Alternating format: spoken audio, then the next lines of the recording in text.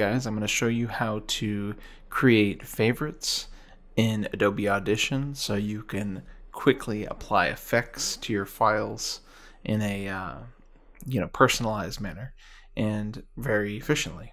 So the first thing we're going to need is a file. So we're going to go over to our files here. We're going to grab something.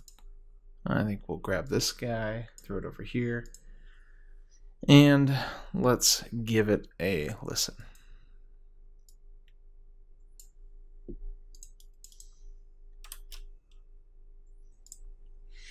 Alright guys, this is favorites. Doing favorites. Now we can hear the distortion in the background. We can hear there's a on audition. Favorites, test file, favorites. Right now I'm not getting much of a reverb, but a lot of times because I'm in a small room when I record, I do get some reverb. So we're going to apply multiple effects to this.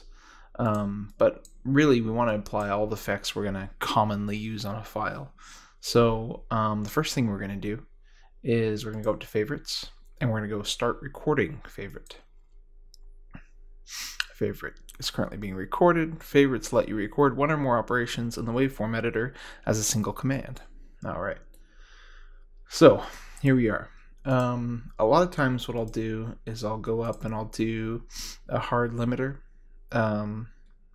But first, let's go ahead and normalize to 3 decibels, minus 3 decibels here.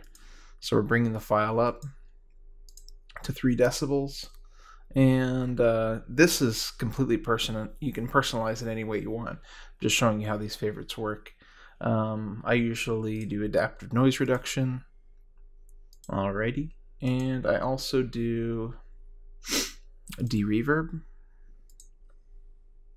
with just the standard settings. And then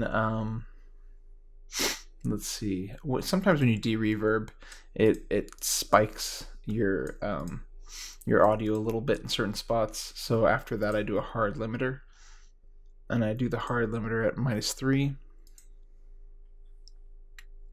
Alright, that's usually what I do to most of my files. So I'm going to go up to favorites and stop recording favorite. We're going to name this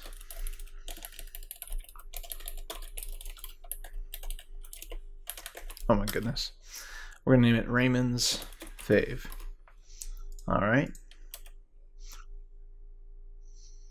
We'll listen to it in favorites on audition. Favorites, test file, favorites. We're going to go. Sounds pretty good. Okay. So that's how you create a favorite. Now let me show you how to apply a favorite.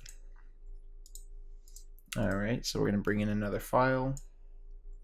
So with the first file, we had to do everything manually.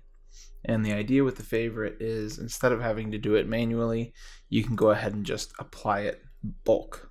So right here I have favorites, but if you don't have this open, you would go to Window, Favorites, and it would open it up for you.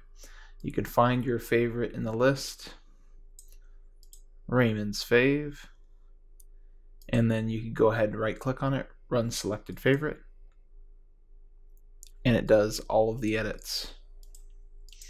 So let's see.